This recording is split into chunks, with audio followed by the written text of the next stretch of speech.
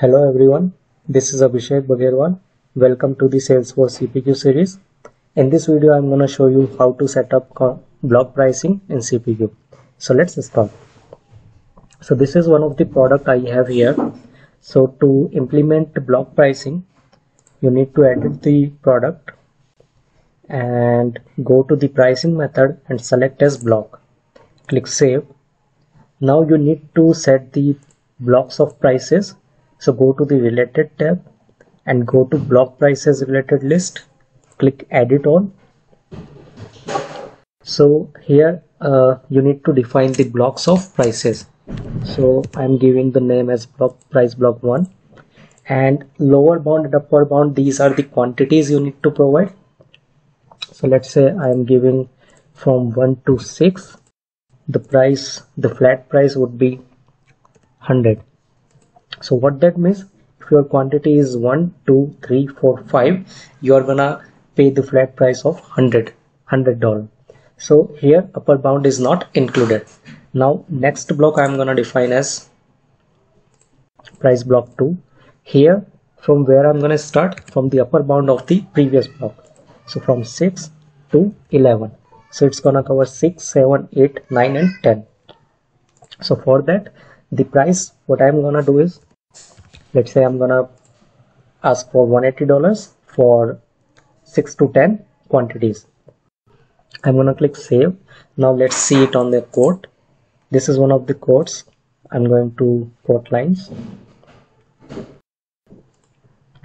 Now add product.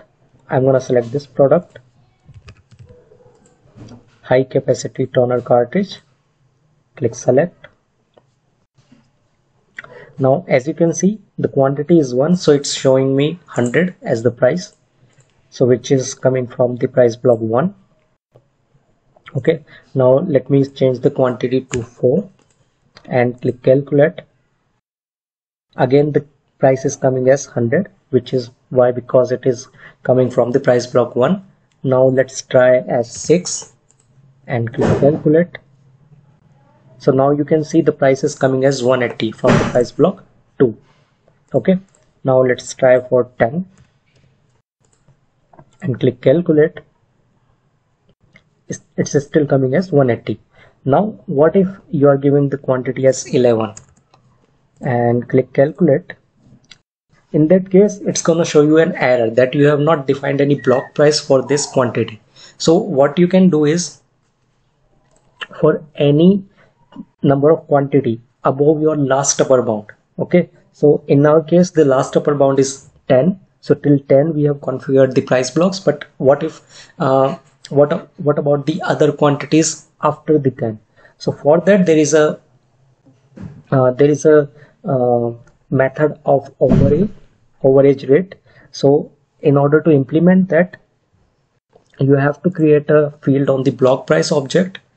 Click new and select the currency as the type. Click next and give the name as overage rate. You need to keep the same name. Okay, then only it's gonna work. Length 16 and decimal I'm giving it as 2. Click next. Visible to all. Click next and save it. What overage means? Basically it is the price of 1 unit above your last upper bound. So I'm gonna show you how it's gonna look. So just refresh your block price tab, click edit all again. So as you can see here, one more box is added, that is for overage rate. Okay, so I'm gonna give overage rate for above 11. So I'm giving the name as overage block. So for overage block, you need to define the initial quantity. So that is 11, because my last upper bound was 11. So for 11, I'm going to charge 200 as a flat price for 11 quantities.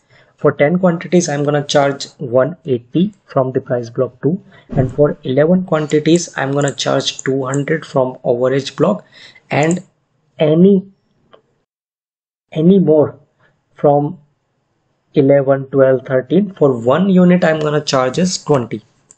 So if you can see above 10, if you are selecting 11, then you are gonna pay 180 plus 20. If you are selecting 12, then you are gonna pay 180 plus 20 plus 20. So that's how overage works. I'm gonna save it. Now let's see it in action.